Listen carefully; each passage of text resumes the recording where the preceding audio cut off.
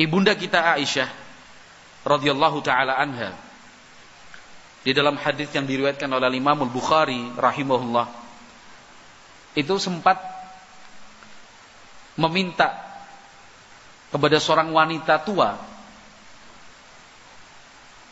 berkulit hitam legam yang biasa memperhatikan kebersihan masjid Nabi di kota Madinah waktu itu. Tidak punya siapa-siapa, tidak ada sanak saudara. Dulunya seorang budak yang kemudian dimerdekakan dan dibebaskan oleh majikan-majikannya, lihayyin min qabailil Arab, di salah satu kabilah Arab. Setelah dia dibebaskan, dimerdekakan,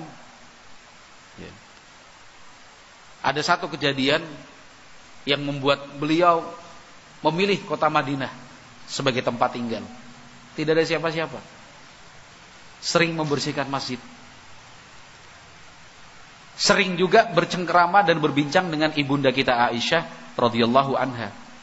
Tapi tiap kali berbicara, tiap kali bercengkerama dengan ibunda kita Aisyah, selalu mengatakan wa yaumul wishahi min a'ajibi rabbina ala innahu yaumun anjani min baldatil kufri anjani. Itu selalu mengucapkan satu bait syair ini. Dan hari selendang, selendang merah maksudnya, itu termasuk keajaiban-keajaiban yang diperlihatkan oleh Allah Tuhan kita. Pada hari itulah hari Allah menyelamatkan saya dari negeri kekafiran. Ibunda kita Aisyah kan penasaran. Pokoknya kamu harus cerita.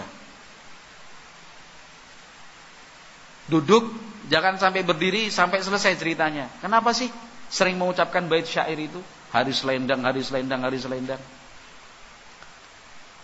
Barulah wanita itu menjelaskan dulu, beliaunya adalah seorang budak yang dibebaskan, dimerdekakan. Tapi bagaimanapun juga, karena kehidupannya masih kehidupan jahiliyah, bukan hukum-hukum Islam yang diterapkan di kampung dan di kabilah tersebut, maka tetap saja wanita itu kurang dihargai. Namanya aja mantan budak. Secara status dan strata itu masih tetap paling bawah. Walaupun demikian statusnya sudah merdeka, bebas, bukan lagi budak. Suatu saat kharajat sabiyatun, ada seorang gadis kecil itu keluar dari rumah. Dalam satu riwayat mengatakan main, riwayat yang lain ada satu keperluan untuk mandi zaman dulu, sambil membawa selendang merah, selendang yang terbuat dari kulit, kemudian banyak hiasan-hiasannya, bahkan di bagian tengahnya ada mutiara mahal, warnanya merah. Selendang itu terjatuh tanpa disadari dan tanpa dirasa oleh si gadis kecil pemiliknya. Ketika tersadar, loh, mana selendangnya? Cari, nggak ketemu. Lapor kepada keluarganya, keluarganya ikut mencari. Ya karena memang selendang itu mahal. Nah, ketika tidak ditemukan, orang-orang saat itu langsung mengarahkan tuduhan kepada wanita tadi. Mantan budak milik mereka dituduh. Karena yang paling pantas dituduh waktu itu ya wanita tersebut. Terburu-buru kan menuduh, padahal nggak ada bukti, cuma kira-kira, cuma prasangka-prasangka. Dicecar dengan pertanyaan, dikejar, ya, sampai kemudian diperiksa, digeledah. Bahkan di dalam riwayat Bukhari disebutkan bagian auratnya pun diperiksa. Jangan sampai disembunyikan di sana. Digeledah. Dalam kondisi yang seperti itu, kan dia terzolimi. Situasi sangat tidak menyenangkan lah. dituduh melakukan sesuatu yang tidak pernah dilakukan. Mungkin saya kira banyak dari kita pernah mengalami yang seperti itu, dituduh melakukan sesuatu padahal sama sekali tidak terlibat. Dinyatakan ikut-ikutan padahal ngerti saja enggak.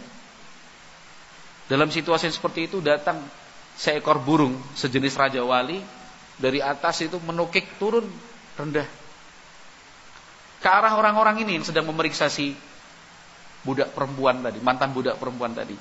Orang kan perhatian pada burung itu. Ternyata setelah menukik rendah, dia lemparkan selendang warna merah itu oleh si burung. Terbang lagi naik ke atas.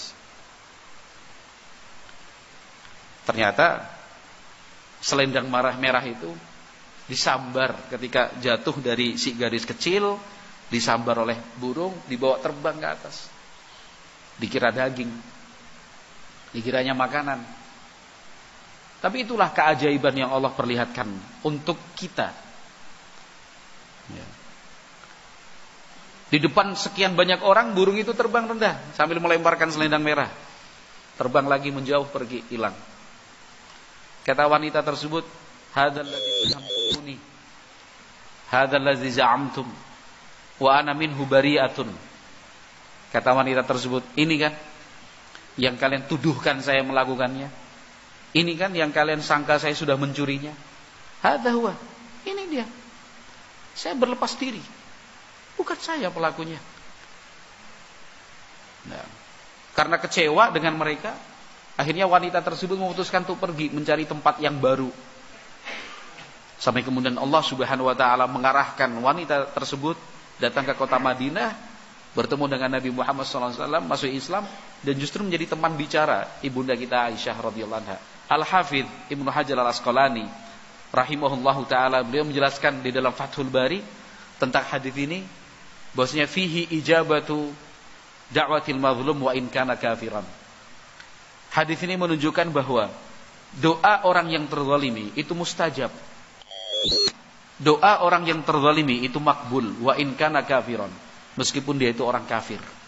Jelas karena wanita tersebut masuk Islam setelah datang ke kota Madinah, setelah bertemu dengan Rasulullah sallallahu alaihi wasallam, sehingga saat kejadian itu bisa dipastikan masih kafir. Ini yang kita takutkan. Ini pula yang ditakutkan oleh Nabi Muhammad sallallahu alaihi wasallam. Maka masuk dalam pesan strategis yang dititipkan kepada sahabatnya, ya, Mu'adz bin Jabal, ketika mendapatkan tugas mendakwahkan Islam untuk penduduk negeri Yaman. Ya. Di akhir hadis Nabi sallallahu alaihi wasallam berpesan, wattaqi da'watal mazlum. Wattaqi da'watal mazlum fa innahu laisa bainaha wa bainallahi hijabun.